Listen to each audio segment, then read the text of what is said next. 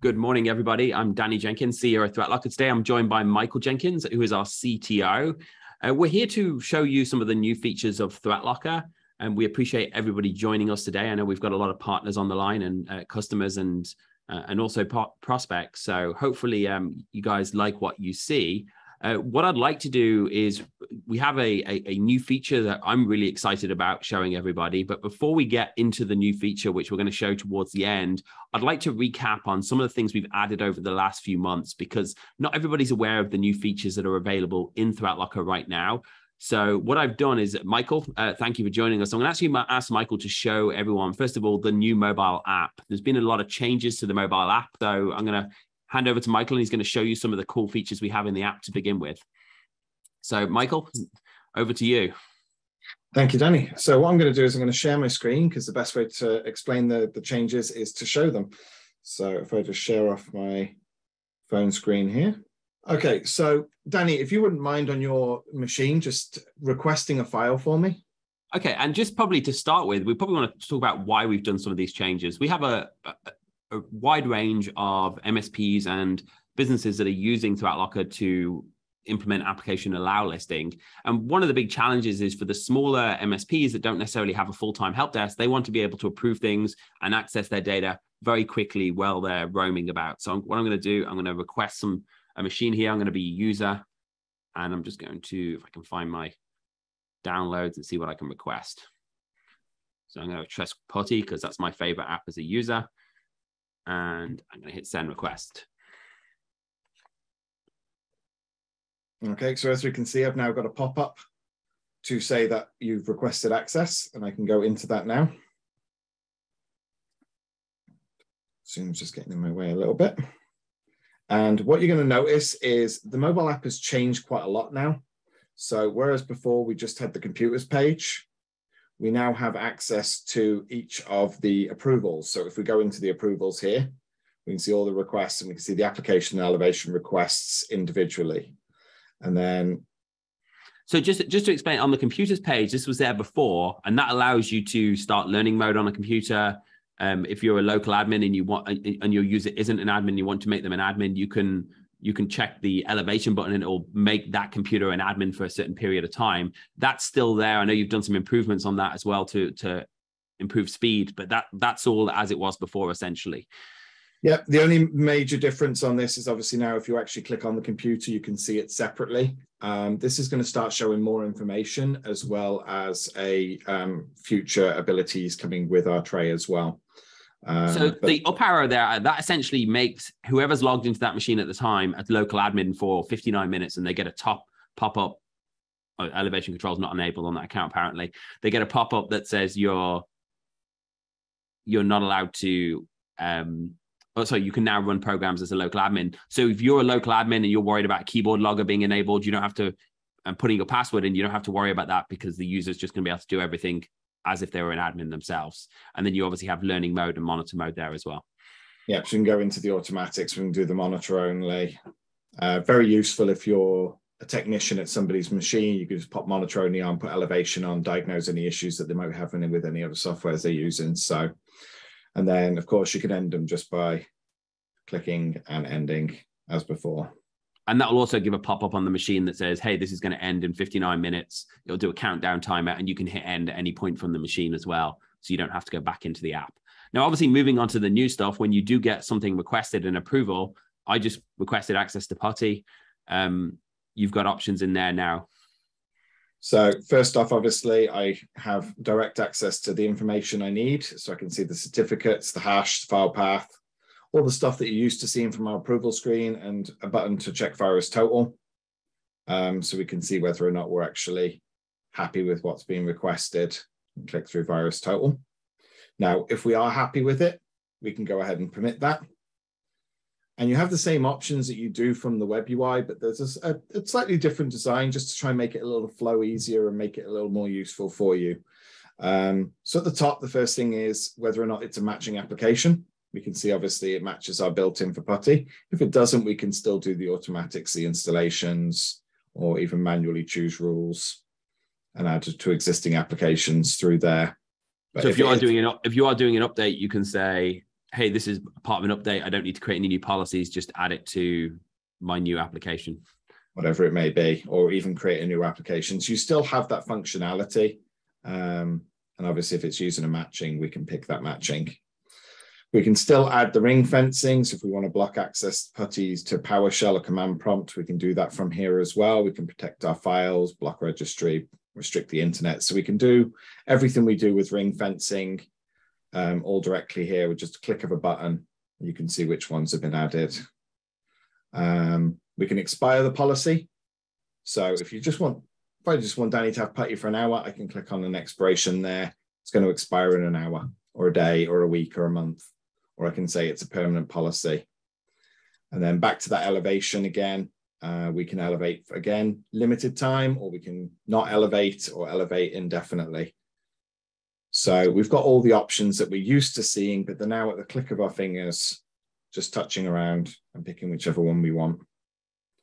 And then the last but not least is applying the policy to the organization level, group level, computer only. So we can apply it to the workstations group. I can pick other groups or an entire org policy. So for this, I'm just going to do computer level only. So I'll just permit for Danny's computer. Now you'll notice the administrator notes at the bottom. This is the bits that you're used to seeing. If you do want to add into them, you can. So if you want to add in the ticket ID numbers that you're using or any comments, I can add in those comments to the administrator notes before I go ahead and actually submit. And then I just go ahead and submit. And now what's happened is that approval's now been processed. You'll see the policy within our portal under the computer level, as well as the computer being able to run putty now as well. So at the moment, this is supporting elevation and application requests. You will start seeing more changes in here as well coming very soon. Okay, well, thank you, Michael. Moving on to the next major change we're having, I'm going to switch back to sharing my screen if I can. Oh, just finally on that is available at on the Android Store, Google Play Store, and the Apple Play Store or Apple App Store as well. Yeah, that's the fully live version. That isn't the demo version. We still have our beta version available. So if you want to test the latest features and you're signed up to that, you can still do that. But this is what I've just demonstrated is from the live App Store. I want to just add another topic in here, which is our Cyber Hero approvals. So Cyber Hero approvals is something we started really as a free feature during 2020 when companies were struggling to get everyone onboarded. They needed to get these approvals done. So what we did is we extended our support team. So our Cyber Heroes here work 24 hours a day. So you can actually send your approval requests to our Cyber Heroes.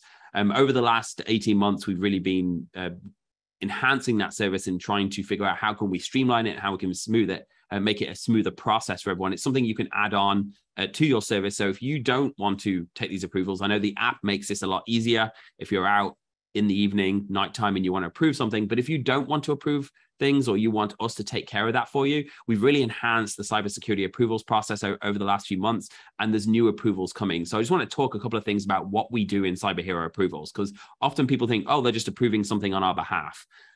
First of all, every piece of software you request, we run it in our environment. We check every file it installs against various antiviruses, against VirusTotal, and we check that it's got no bad reputation. We review all of the network traffic that is created by that application to see if it's reaching out to the internet, who it's reaching out to. We check what files it's accessing on your system, what registry changes, what startup changes it's making. We review all of this, and then we create a risk association of how risky is this application.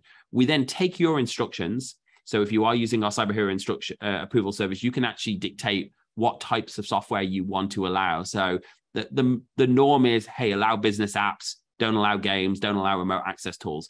But what we'll do is we'll actually take your instructions and we'll review them to see whether we should allow this or not. So if you have something very generic, like allow business applications to run, but only for 24 hours, we could do that. If you say allow business applications to run for everyone, permanently, we can do that as well. If you said something like only allow remote access tools that are already existing and we're trying to update, so if you only allow Connect by Screen Connect, we'll make sure that that continues to operate smoothly, but we won't allow new remote access tools. So we take all that data we find, we cross-reference it with your instructions, and then we approve or decline it based on that. Over the last few weeks, we've really been enhancing our speed, our performance on that. We've been arming our engineers with tools to make the approval process faster, so we can get those approvals done within a few minutes. Literally in the last 2 months, our average turnaround time is now down to about 3 or 4 minutes. Some of the longer programs that require big installs take longer, but we've really got that much, much faster over the last few months. The other areas that we've added to the Cyber Heroes approvals, or we're adding in the next release, is the ability to request from the approval center. So if you don't want to give all of your engineers right access to the portal, but you want them to be able to review denies and request us review them, you can actually go in directly and you'll be able to create that request from there, and that will go to our Cyber Hero approvals as well. That has the added benefit in that we can see that there's business approval there as well. So we're just going to do the network checks, the other reviews alongside it. One of the things we want to talk about was agent fatigue. Security is becoming a nightmare. We need more and more agents to protect our endpoints and our servers. ThreatLocker has worked heavily over the last few years to add the components and the features so you don't need other agents on your machine. And we continue to do that so you're using less agents on your machine. But one of the areas we've really focused on is trying to reduce performance impact and user impact on our agent. Now, typically, we've always loaded everything into RAM to keep it very quick. We've used very fast methods of querying data, so users don't experience a slowdown in applications running. But as companies get bigger, as more things appear on our agent, ThreatLocker, each agent is processing it was averaging about 2,500 rows of data an hour being collected. We're now, with NAC enabled, we're now averaging about 6,000 rows of data a day per endpoint. So the amount of data we're collecting, the amount of areas we're touching on the system is constantly increasing. And that means the policies are increasing. Bigger organizations often have a lot of policies. So what we've really wanted to do is reduce the amount of footprint that ThreatLocker has on your endpoints. Because for us, it's very important that we constantly improve, we constantly reduce utilization. So there's new changes which are coming in 7.6. This goes into beta next week, and it's going to make quite a big difference to your agents and to the footprint on the system. First of all, in a normal environment, we're going to reduce the memory usage by over 70%. And this doesn't impact speed anywhere. We've managed to store things more efficiently, query things more efficiently, and the memory usage is more than 70% on average in your environment. For environments that have large amounts of policies, that's going to be even greater. So if you have lots of applications and lots of policies, you could see even bigger reduction in memory on those policies there. I'm very excited about this because it's literally taken us going back to the core of our product, rewriting things that have been written for years and existed for years. And we've really managed to reduce the footprint of memory massively. The first time I opened ThreatLocker on my computer the other day and I saw we're using 50 mega RAM, in one case, I was like, is there something wrong? Is it not working? So that was really exciting as well. So the other area is reducing the CPU usage, because, by the way, it was actually really easy to reduce the memory usage at the cost of CPU, because you can iterate through things in different ways, and that makes things very, very expensive on the CPU. But we've actually, while reducing our memory, have managed to reduce the CPU utilization of ThreatLocker by over 50%. And a lot of that comes down to the next stage as well, which is reducing the bandwidth utilization on the endpoint. Up until now, ThreatLocker has always downloaded policy sets in completion. So when you deploy policies, when you permit new software, you now have a new set of policies on your computer. So ThreatLocker's agent will say, hey, I need to go off and get this new version of ThreatLocker policies, and it will download them. They no longer have to do that. Our policies are now downloading incrementally. So we have in our lab environments, in our test environments, in ThreatLocker's internal environment, we've actually managed to reduce the bandwidth utilization. It wasn't high to begin with, but for those in remote areas, we've got clients on cruise ships, we've got clients in very, very remote areas. We've managed to reduce the bandwidth utilization by over 90% on ThreatLocker. And we're very, very excited about that as well, because not only is it saving you guys bandwidth utilization, it's going to help with policy deployment times, because if you had a slow internet connection and you had to download your entire policy set, even though it was checking within 30 or 60 seconds, it now only has to download the delta of those changes. if you're remote. It also makes our data centers perform better, our APIs perform faster, and our UI perform faster as more and more people get onto 7.6. And this goes into beta next week. NAC, I'm going to share my screen for this one because I know we have a lot of clients who are already using NAC. We have a lot of clients who are not, but I wanted to show you a change on our NAC. And I just want to summarize by what is NAC first. So I'm going to stop sharing that screen and I'm going to reshare my other screen here. I want to talk about what NAC is. NAC is essentially, it's an endpoint firewall. If you think about traditional network access control, you think about, well, how do I secure my environment from rogue devices coming into my LAN? And I want to start at the LAN level. And the way you can do that, if you go and buy a really expensive, old-fashioned NAC solution that runs at the switch, you can create VLANs, you can make sure devices that aren't trusted aren't being able to see your servers. But for most businesses, they cannot afford that, and they do not have the infrastructure or the management capability to implement traditional NAC.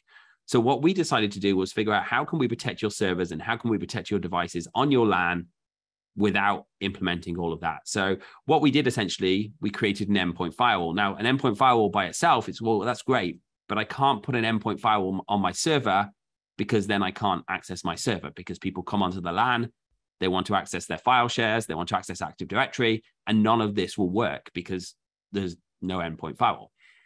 So what we did is we created this ability to create dynamic ACLs.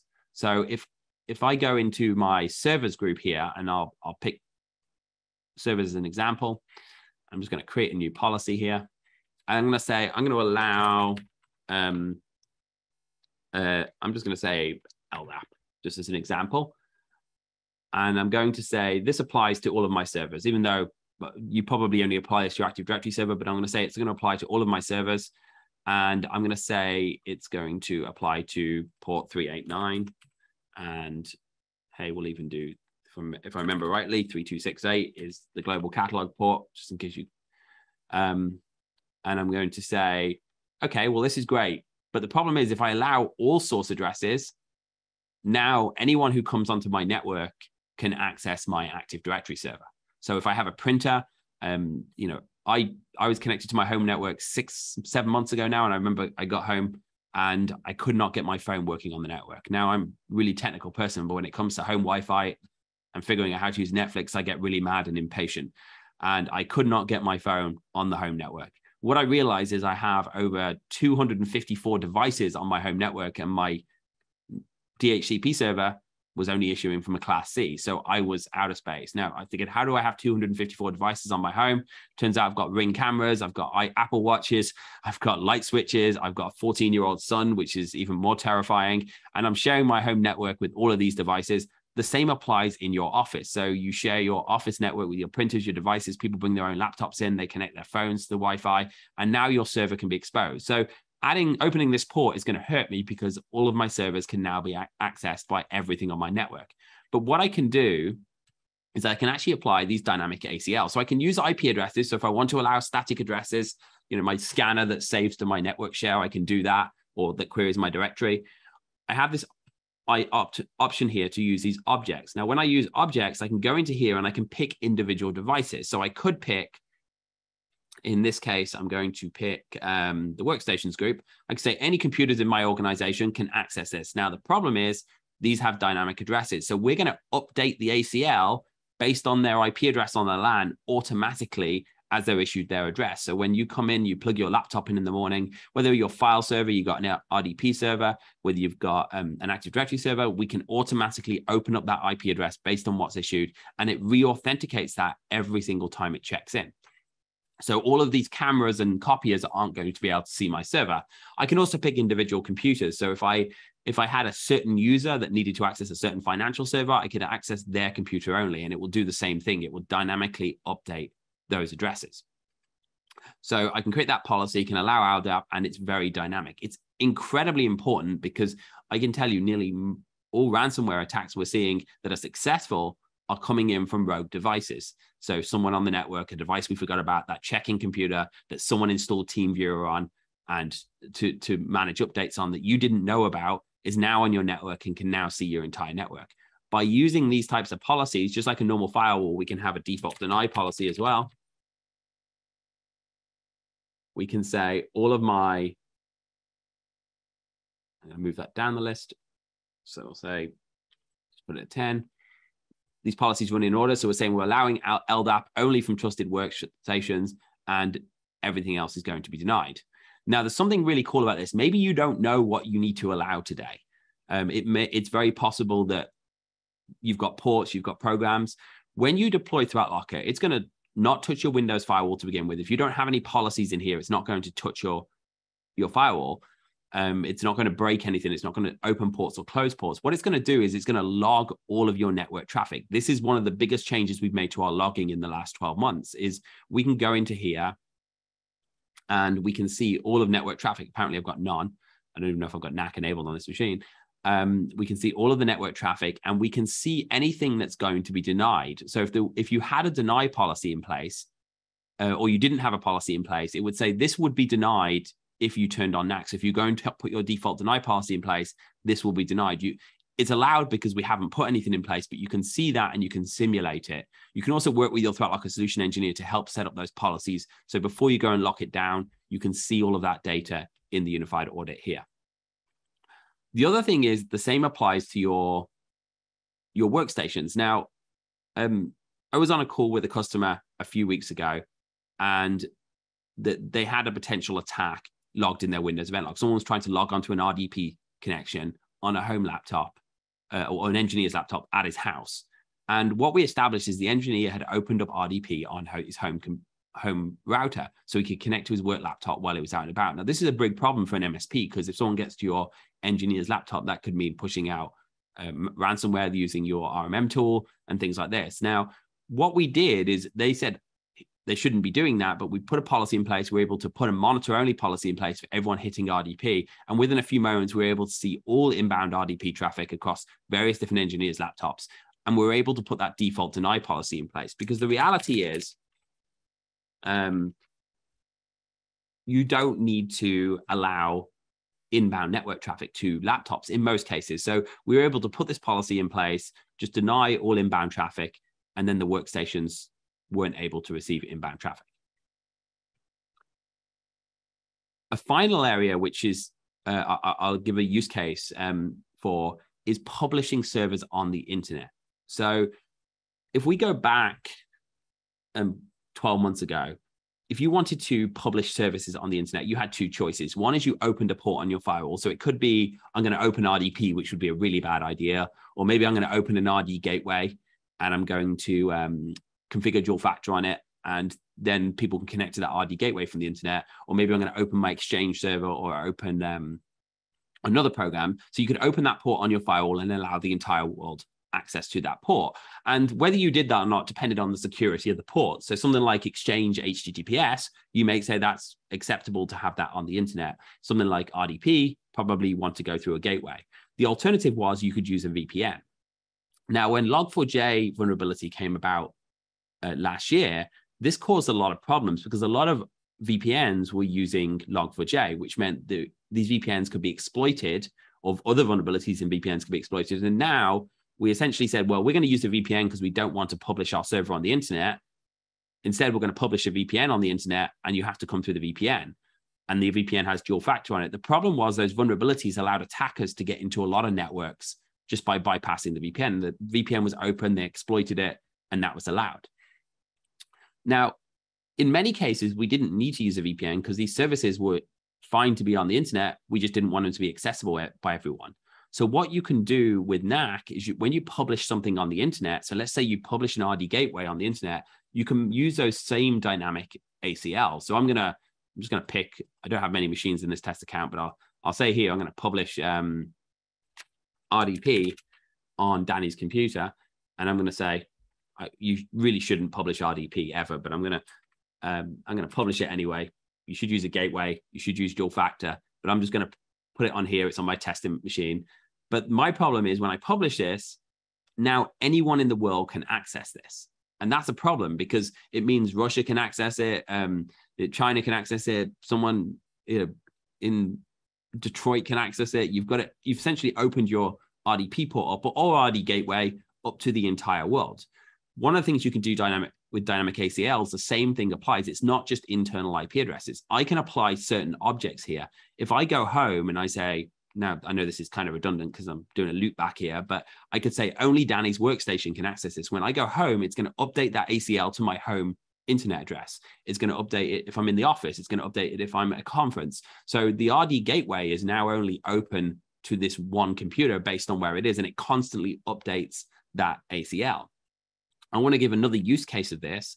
We have a client about 1,500, 2,000 endpoints, and there's a case study which I think has been published on this already, where they have a RMM server published on the internet. So they have their RMM server published on the internet. Of course, you have to publish your RMM on the internet because you have thousands of agents from different clients checking in, and you need to be able to patch those systems, connect to those systems. And this is a concern because I don't know what their IP addresses are going to be. They're going to change all the time.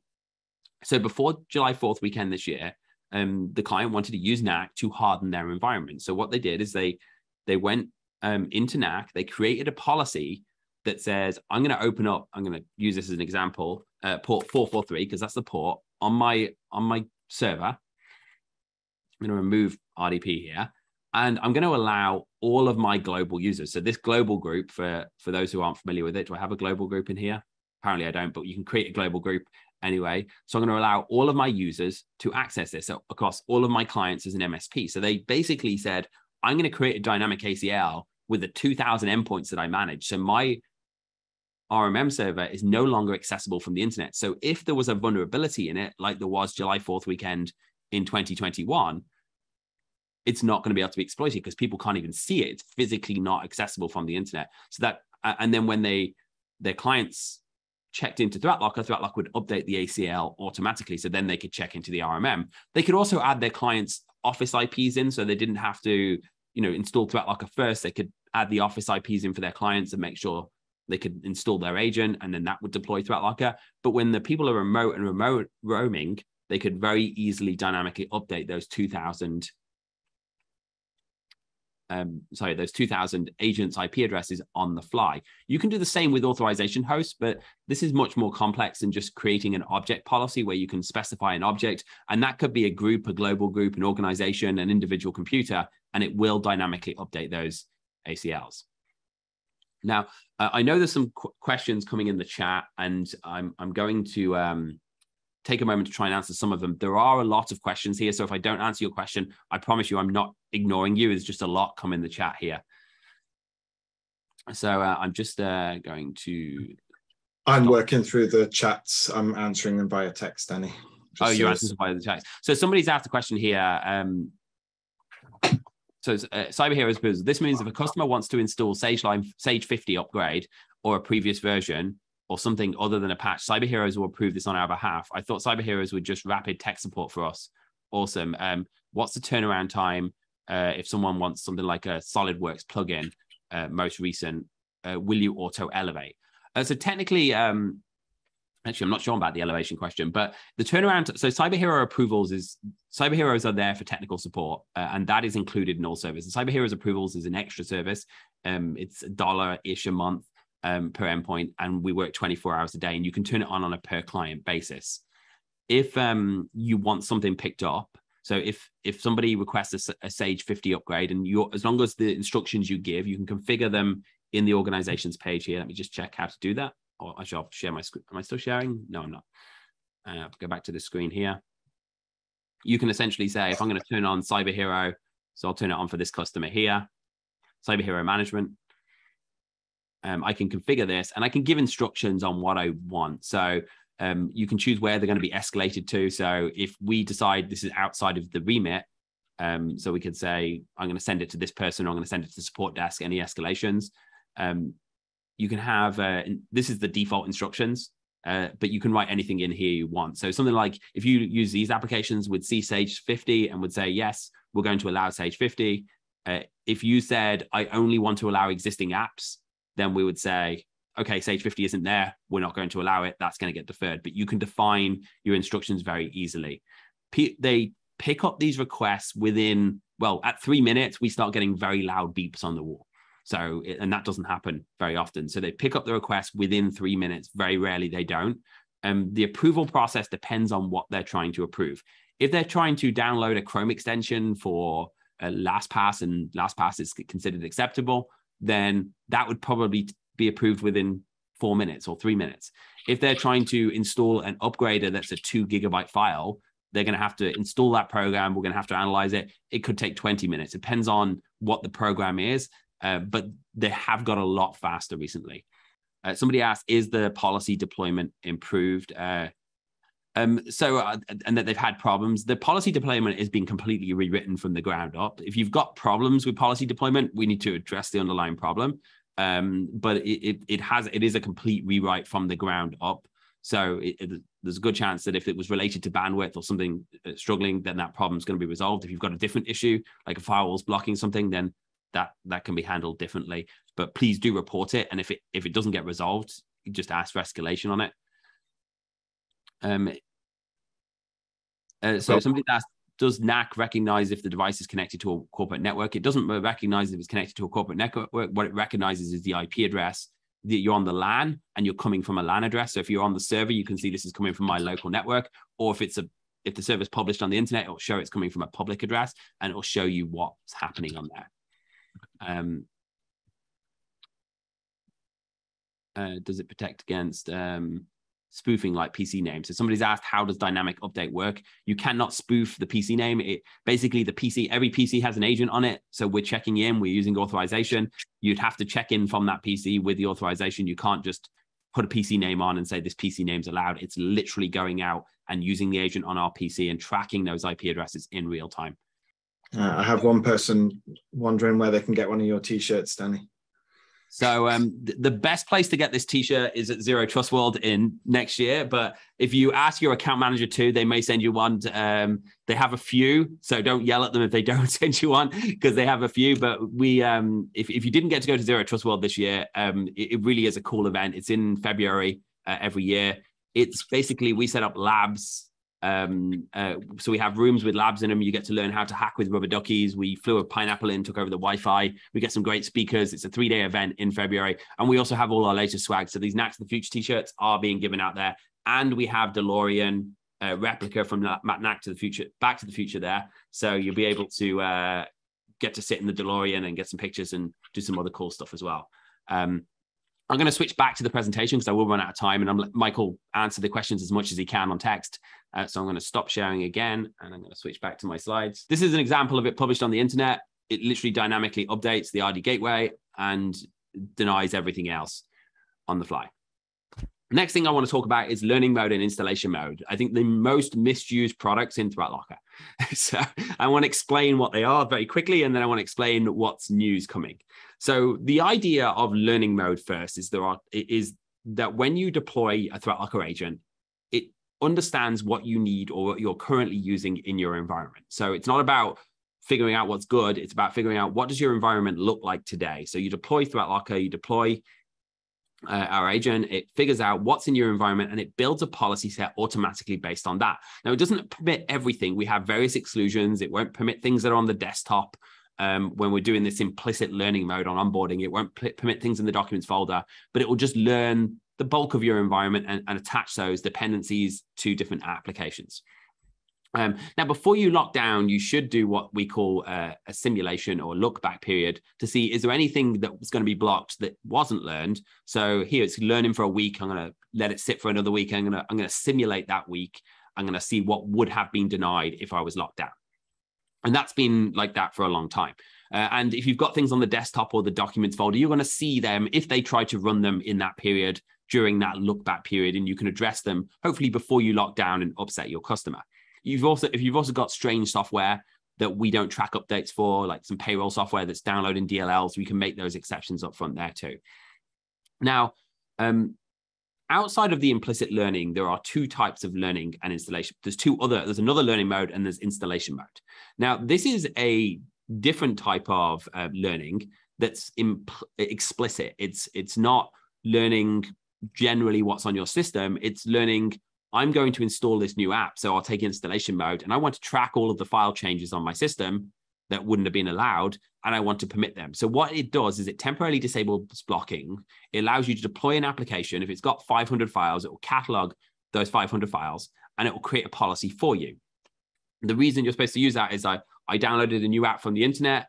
ThreatLocker doesn't know what it is. We've never seen it before. It's got 500 files in it. I don't want to have to permit each file one at a time. So I'm going to just use installation mode. Learning mode explicit is very, very similar to installation mode. I like to call it ups mode. And the reason I like to call it ups mode is it generally gets used or should be used when somebody forgets to use installation mode. So they download that 500 file application, the user requests setup.exe. It does default to installation if it's called setup.exe, but I'll say it's called myapp.exe. It comes up to the approval side and you say, permit this application.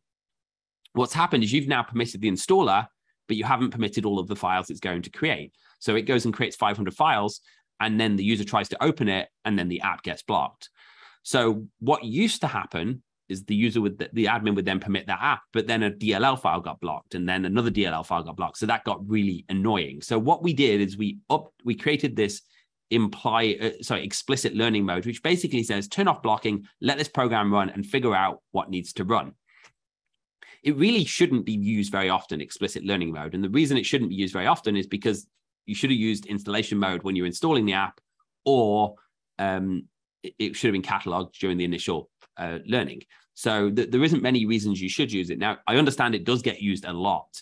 The only other reason that it could be useful to use it is something like if you had a portable app that had lots of dependencies in a documents folder, and I'll use Ubiquity as an example because that's often installed in the documents folder, and you want to catalog all those jar files and all those DLLs in one go. That's probably the only legitimate reason it should be used. Now, the problem with using learning mode in uncontrolled environments is users can do other things and you're learning their behavior. It's only a small period of time. So your threat window is open for a little bit, but you're potentially learning that, and then you have to go and review it afterwards. And the other problem is users often don't run the program after you permit it. So a couple of changes here. One of them is coming in the future where you can do program-based triggered learning mode. So it doesn't start until they try and run the setup again. So you're not opening it for an hour now and then coming back later on, but you're going to be able to start it at a certain period of time. But I'm more interested in what we added here today. So what we've done is we've created a testing environment. And this is probably the coolest things we've created in a long time in my mind, but I don't write too much code anymore, and I got a little bit involved in this one, so I'm more excited than I am with the stuff Michael does. He can work all day, but I know his team does, but I got more involved in this. So what we did is we created this ThreatLocker testing environment. Now, I'm not going to talk about it anymore. I'm going to stop sharing there. I'm going to switch screens back. I'm going to show you what this actually looks like. Now, this testing environment, if I can pull back to my computer, it goes into beta today. It is not available to everyone. You have to request it. So I'll tell you up now, if you want to request this, please create an offline ticket because my cyber heroes are going to die if I get 800 people request this feature right immediately on a live chat. So go into the ThreatLocker ticketing system and just request it, and they will create it for you. It will be rolling out fully within the next month. But if you please request it, and they will work on it. The expectation is, you can see my VDI screen again, Michael, this one. Yeah, Zoom's suddenly not telling me which one it's sharing anymore. So when you request it, the expectation is it could take a few hours, it could take 7 days. So don't get too mad if they haven't put it on. We are adding so many people a day onto the beta. So the earlier you request, the earlier you get it. So essentially what happens now is when you go to approve new software. So I'm going to go into here and I'm going to request. Hopefully I haven't allowed this already. I'm going to request this business app 23. I'm going to send this request just like before. When I come into here to approve this new application, I have all of the same options as before. And apparently I didn't delete thought I'd cleaned up, but hey, let me go and clean up my apps here from my previous test, delete anything that's not being used. Go back into my approval center, and I'm just going to permit this app here, or I'm going to open it up. Now I've got this request from a user. It's called business app 23. I don't know if it's good or bad. So it says it's a business app. They've said please, well, they didn't say please because I didn't hit please. I can download it. I can view the file history just like before. Big note on this file history. We've made massive improvements on the speed of it. So it's much, much faster than it was. but I can also check virus total. So I'm going to check virus total. This has been here for a while. Now, here's the problem. Virus total has nothing bad to say against it. So it's ran it across 120 antiviruses, and it's got nothing bad to say. That doesn't mean it's good. And I really don't know what it is. So I can use this new option called automatically catalog using ThreatLocker's testing environment. You see this here. And I can create a new application. I'm going to call it Business App 23. Now, I don't know if this is good or bad at this point. So again, and I can click here. I can say permit without any restrictions. But before it permits this, it does something different. So I'm going to say, I'm going to assume this is good, but I'm still going to verify it. And it's going to open it in this testing environment. I'm going to hit save here. Now, what's going to happen is it's going to take me to this screen where it says go to a VDI. Now, immediately, in theory, this pops up with a VDI. And what it does is it downloads the file onto the VDI. It literally puts it in the downloads folder here. And it has this risk center up here.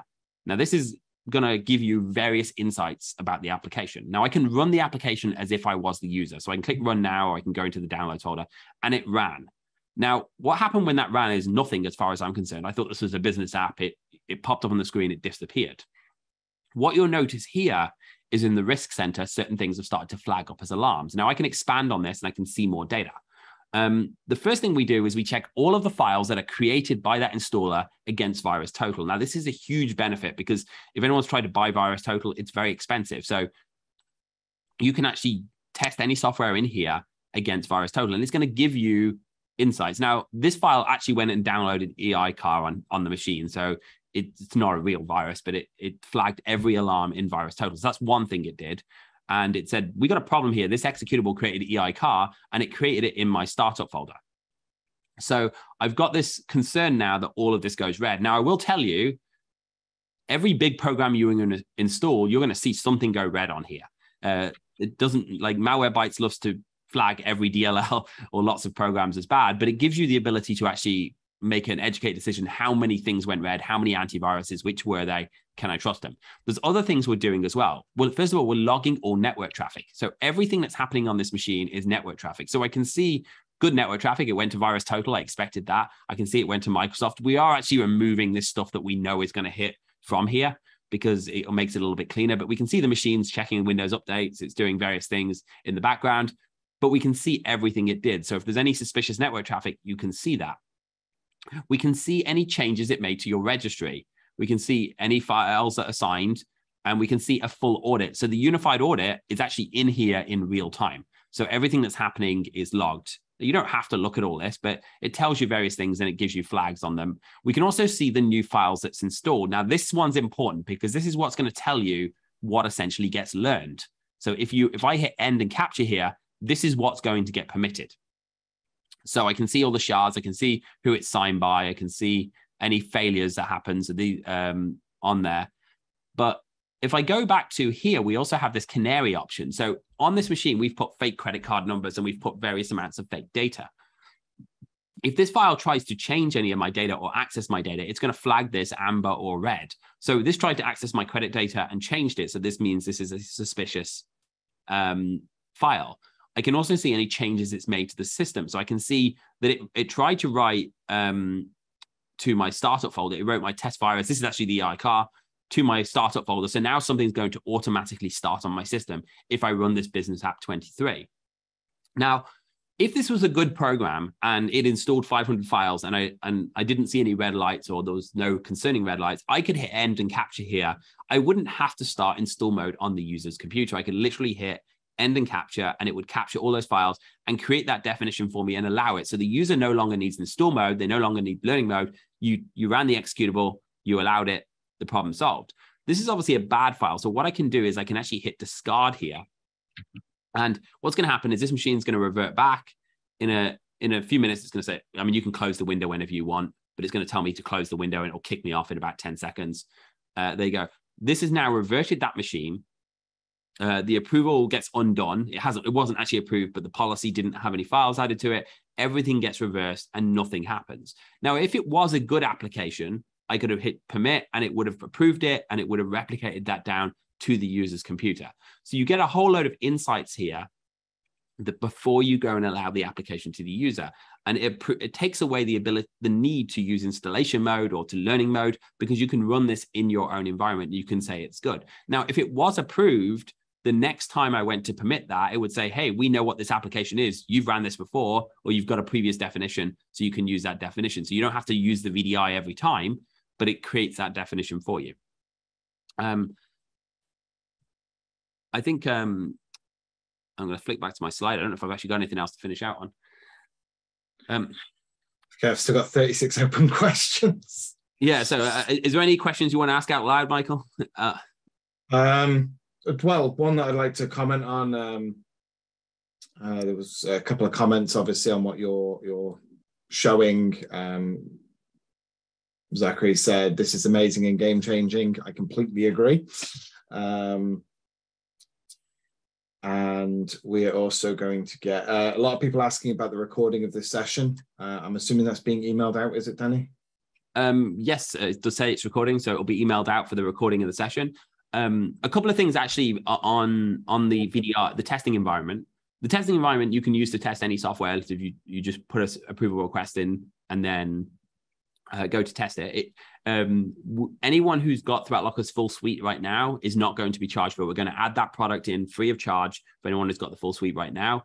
If you don't, you can if you're on trial, and the salespeople have a little bit of leeway for the next few days.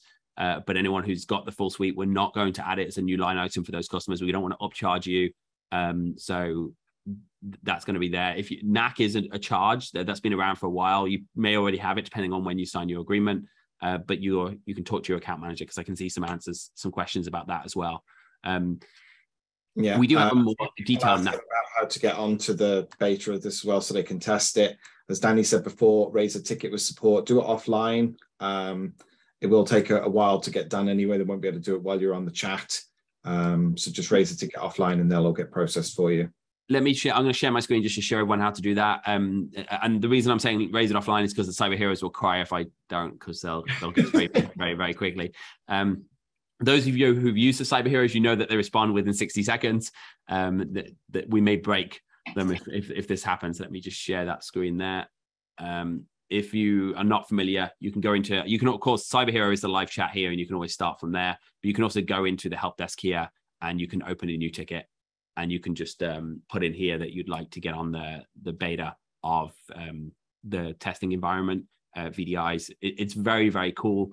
A couple of things to note when you are on it. If the user does not check the box to upload the file, you may not get the option to test it. It's checked by default, so they have to actively uncheck it. That doesn't mean you definitely won't get the option. If we have that file on record, you can run it in your environment. What's really cool about this is when they request access, it actually checks if you need to upload the file. So if you've got a 2 gig SQL downloader, which you probably wouldn't be using for this because we've got a built-in or something for it, or a 2 gig downloader of some file, it's not going to have to upload that file most likely. We have literally terabytes and terabytes of the shards already saved, so it doesn't have to upload. But if it's not there, it'll upload for the user as soon as they hit send. If you ever notice you've gone in here, you've just got an approval request, and it doesn't have the download file option, it may be that you just need to wait another 60 seconds because it hasn't finished uploading, because it actually sends the request and then does the upload in the background from the user's computer. So I think, is there any other questions, things you wanted to add? If there was any major questions regarding to that? I don't think so. I think somebody's asked if it's a sandbox environment. Yes, it is completely isolated. One person has asked if they'll be able to get access to the VDI without a request, Danny. They won't be able to get access to without a request, but I mean, technically they could request it from the audit, or with the new Cyber Hero approvals that are coming in, because that button's going to say request from the audit, but you'd have to have a request. It's worth noting the clipboard is not mapped on the VDI.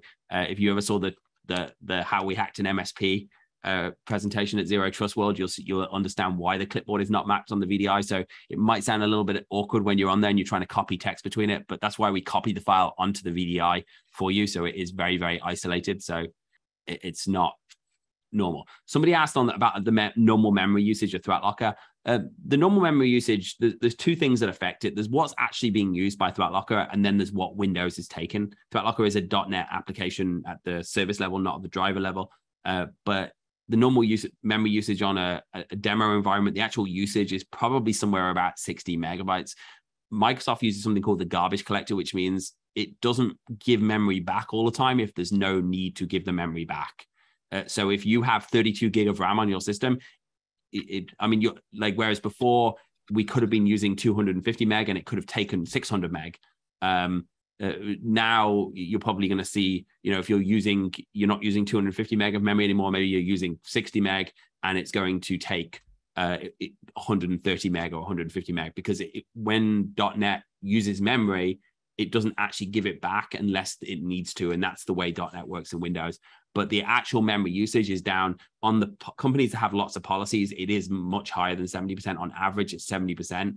The perceived memory usage is probably going to be down equally to that as well. Yes, someone's asked, will ThreatLocker be doing DattoCon? We will be at DattoCon, so please come by. I'm only there for one day because I've got to fly to Amsterdam for an event in Amsterdam as well. But I will be speaking at DattoCon, so and we'll have our whole team, a bunch of our team there as well. So if anyone's looking forward to come by and meet us. Somebody did ask a question about NAC as well. If you're at a public location, how's it opening the IP address? So NAC is intended to take things off the internet and reduce the number of connections. So if you previously had a server that was on the internet fully, now it's only going to be to the IP addresses. If you're at a public location, that IP address will be opened up. We're not VPNing the tunnel in. We're dynamically creating and opening an ACL, but it's better to have just a few IP addresses open than 4 billion IP addresses open. So it's not, if it's something that you wouldn't or you couldn't publish on the internet normally, then I wouldn't change the dynamics on that, but it's only allowing where you are. So if you're at home, it will add your home IP address.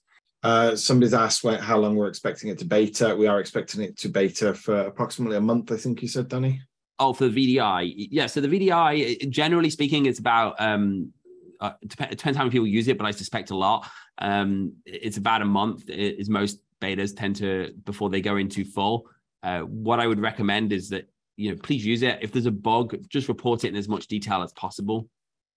We are finding various issues. I mean, the issues that we've had seem to be more that the URLs had, it opened up, it didn't work, and then you reopened it and it worked fine. But it's running relatively smooth, but it depends on the bugs and how complex they are. But a month is generally what we'd expect. And there's no usability issues on it. Our cyber heroes are using it in-house right now. So it's not unstable from that point of view. But sometimes the biggest issue we see is that URL just doesn't pop up when you actually try and open it. It just comes up and says, please close the window. And then if you try again, it works immediately afterwards. Small minor bugs that we're working through. But yes, if you're on the beta, obviously,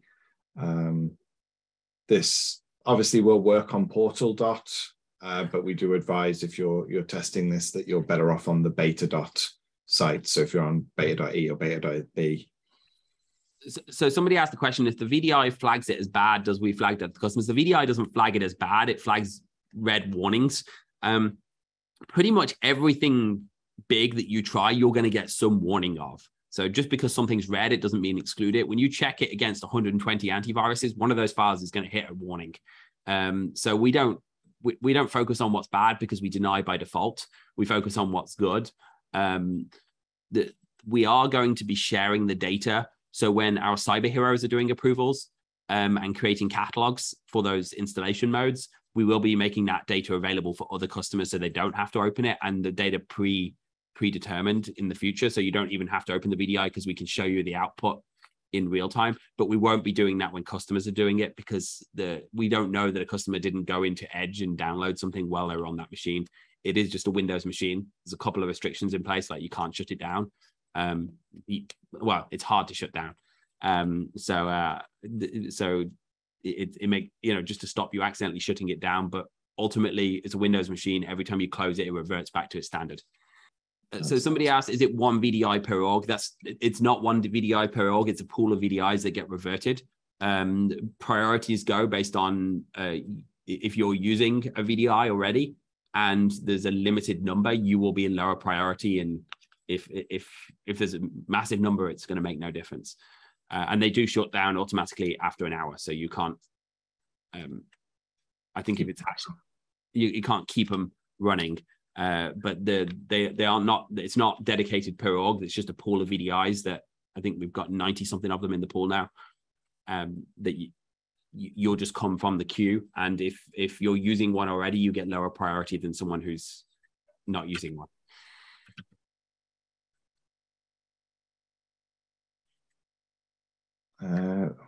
Seeing, I think that's oil VDIs. Somebody has asked about the summary of questions. I believe you can see the answer questions and they're downloadable with the link. And obviously any we've answered live, you'll see on the recording. Somebody asked if you put a client in learning mode, is it way that only learns the client and not the company? I assume that means the computer.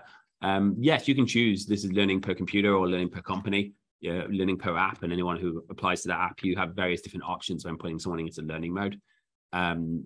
Again, on the VDI side, it's better that it's done through the VDI. I recommend if you can run that, install it through the VDI, it takes away the risk from the client. Also, what's cool about this is, let's just say I'm going to use something that is a built-in app, so it's not relevant really, but I'll say Notepad++. Say that somebody downloads Notepad++ and it's not a built-in app, it is.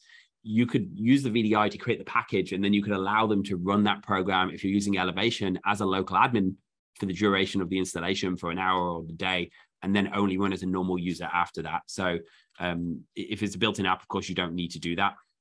Somebody's just asking if there'll be more sessions like this. We tend to do these sessions generally quarterly, aren't they, Danny? You tend to have a webinar. Yeah, so I know whenever there's a new product launch, we did one for NAC a few months ago, but we try and do them whenever there's something worth doing. Michael does a lot more than me. But yes, we will continue to do new sessions with new features. And what we try and do is just go back over the last few features, because quite often they're missed, and then focus on the new things as well.